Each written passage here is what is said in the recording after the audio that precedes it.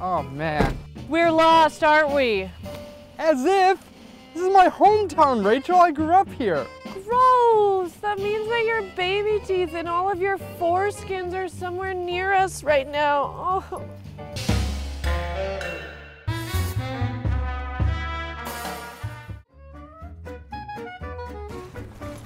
Well, how about it? Huh?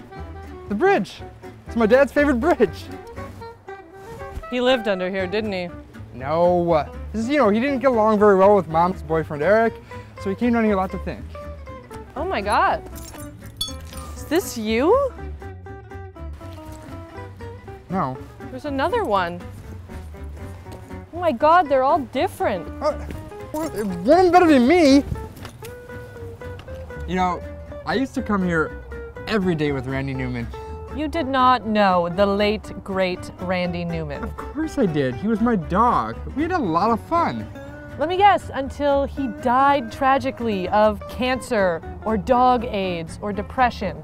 No, he was actually a really happy dog. Oh. Until those kids down the street came and set him on fire in front of me. Yeah, that makes sense. Let's go. Where are we going? I'm gonna take you to the best fucking French fry place in the world.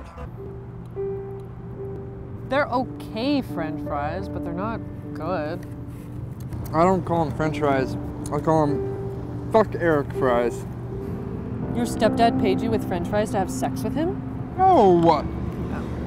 No. Every time Eric would hit me, Mom would bring me here and give me some fries. I was a fat kid. Was? You had a shitty life growing up. What are you talking about? I had an awesome childhood. Is that why you like our relationship? Because you can't tell the difference between what's shitty and what's good? Did I ever tell you the time that I dropped my baby sister on her head and became an only child? Cool. Eric was so pissed.